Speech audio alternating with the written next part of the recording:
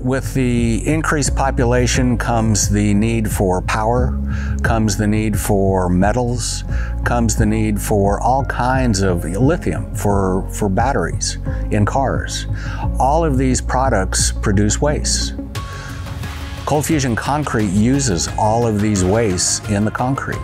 Not only are the products that we produce of elevated quality as compared to Portland cement concrete, but they use all these industrial wastes. So a really good example is red mud, which is the residue from the Bayer process of extracting alumina from bauxite. There are billions of tons of red mud spread throughout the world in big impoundments. There's no resolution as to its use, so all this property, these tens of thousands of acres, are condemned unless it's used. If you were to look on Google Earth today and you were to see large red spots, that's red mud. Okay, and it's really easy to notice. Say if it's around the rivers or the oceans, if a hurricane comes and hits that plant, don't you think it's going to carry some of that red mud with it?